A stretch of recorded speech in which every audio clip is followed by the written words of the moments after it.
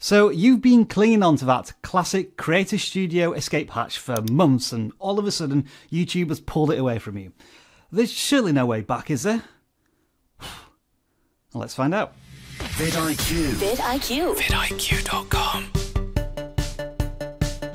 So the way this used to work was that from most YouTube desktop screens, you would click on your profile image in the top right hand corner and then click on the YouTube Studio. Yes, that would take you to the brand new YouTube Studio, but you would see the classic Studio button escape hatch at the very bottom left hand corner of the screen.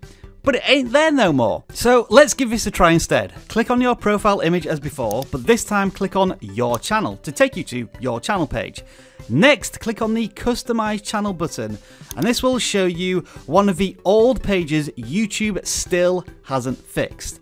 At the very top of the screen, you will see your subscriber count, and if you click on that, it will take you to the subscriber list in the Classic Studio, and from there, you can navigate around the old school way. And when you realise that these old screens open up backdoor access to the Classic Studio, you can start to get quite creative.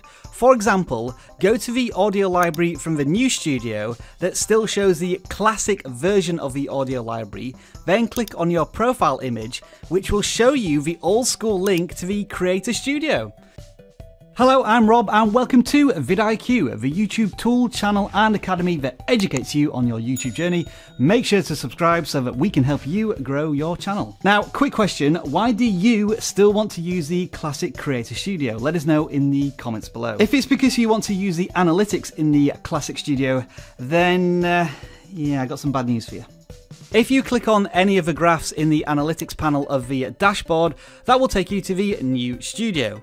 If you click the See All link from the analytics panel on the dashboard, that takes you to this screen that tells you to use the new studio along with a video, but no analytics. And if you click on the analytics link in the Classic Studio, it takes you to the same place. You can see where we're going with this, right? Some parts of the Classic Studio do still work, such as the Video Manager page, for example, but you can't backdoor your way into the analytics from there either. I'll tell you one screen that does still work though, and that's the comment page, which I might actually switch back to because I don't know about you, but the comments page in the new studio grinds to a halt when you try and read and reply to too many messages. So as of day of recording, April 21st, 2020, you can still access the Classic Studio. And let's do a straw poll. Which do you prefer, the new studio or the classic one?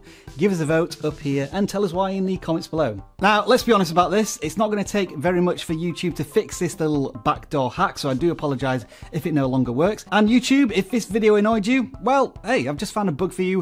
Where is my bounty? Now, in truth, this is all a bit of a pain in the butt for YouTube because the more of the Classic Studio they have to keep up and running, the more time and resources is spent maintaining that Classic Studio. So, to be honest, we should all just leave it alone and let YouTube do their job because, in my opinion, the new studio is ready to rock and roll. Now, if you do want more mini YouTube tips and tricks just like this, check out the video over here. And for regular viewers, I'm trying out a new layout. What do you think? Let us know in the comments below. I would appreciate it. See you soon.